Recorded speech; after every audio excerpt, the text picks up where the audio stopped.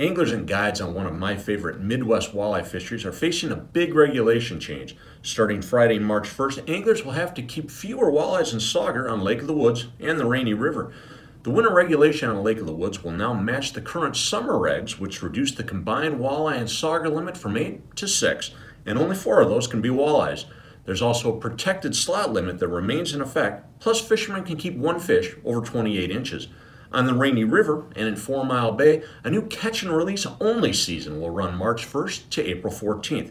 Now that's a big change because the previous Rainy River spring season allowed anglers to keep 2 walleyes or sauger.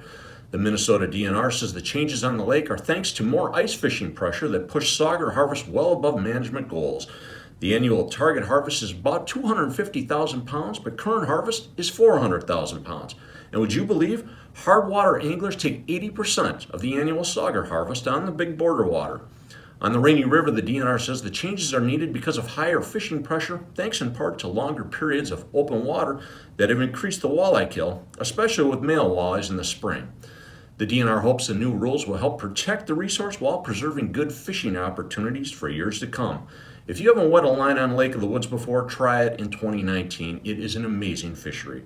For complete coverage of new fishing regulations around the region, read the print version of Outdoor News or check us out online at outdoornews.com.